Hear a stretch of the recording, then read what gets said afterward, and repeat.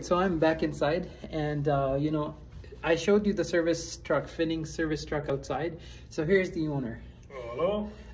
So how's everything going? Oh, it's going good. Going on potentially night 3 at Eagle Plains. So. Oh, nice. See what So happens. I see. So would you like to tell the audience what you do, and why do you have that service truck?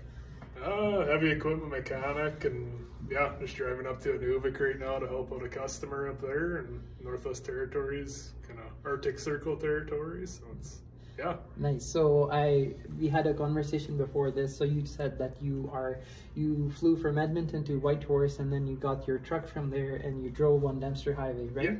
Yeah. So how was the drive for you?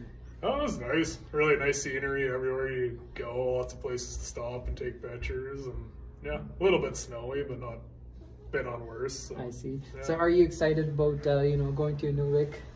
Yeah, it'll be nice to finish off the journey for sure. Yeah. And have you driven before? Not on this road, no. I see. Yeah.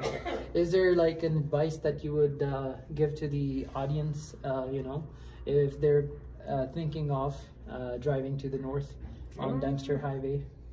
Just slow and steady. Still in steady. Take lots of fuel. Makes sense.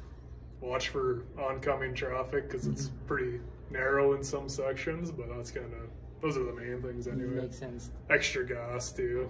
A couple jerry cans of gas never hurts. So. Nice. Yeah. So for how long are you planning on staying in Inuvik for that customer?